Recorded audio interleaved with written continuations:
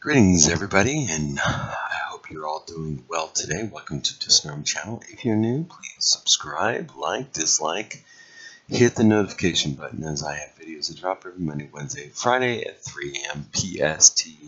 So let's begin. Today our discussion is, what is going on with Matrix 4?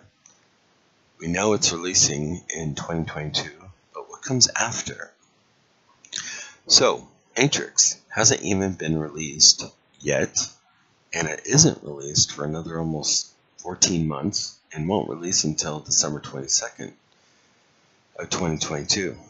But they are greenlighting a Matrix 5. Warner Brothers Studios and Network's chair and CEO Ann Snornoff recently told Deadline that if Lena Wachowski wants to make more movies, WB will be more than happy to make them happen. Given the success and the box office numbers, it's easy to see why the studio was not opposed to making The Matrix 4 or any subsequent films after. In 1999, the first film in the trilogy earned $463 million and climbed to the top of the highest grossing films that year. Matrix Reloaded collected $742 million, and Matrix Revolution brought in $427 million. That doesn't necessarily translate into Matrix 5 either. They are assuming this is going to be a good or well-received movie at all. Although there is a little to go on for what's in store for the upcoming Matrix 4.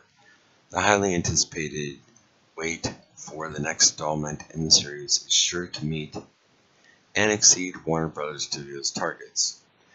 As for fans hoping to have confirmation of a sequel to the film, it seems to be completely up to Lana Wachowski and whether or not she has another story to tell. Heck, I'm not even sure I want to see Matrix 4.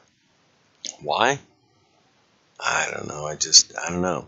Matrix had its time. I love Keanu Reeves, don't get me wrong, but let me know what you're thinking down below. Do you want to see this? Do you want to see Matrix 5 happen? We haven't even gotten 4 yet. Do you want to see it or what? Let me know what you think down below. Take care, everybody. Bye.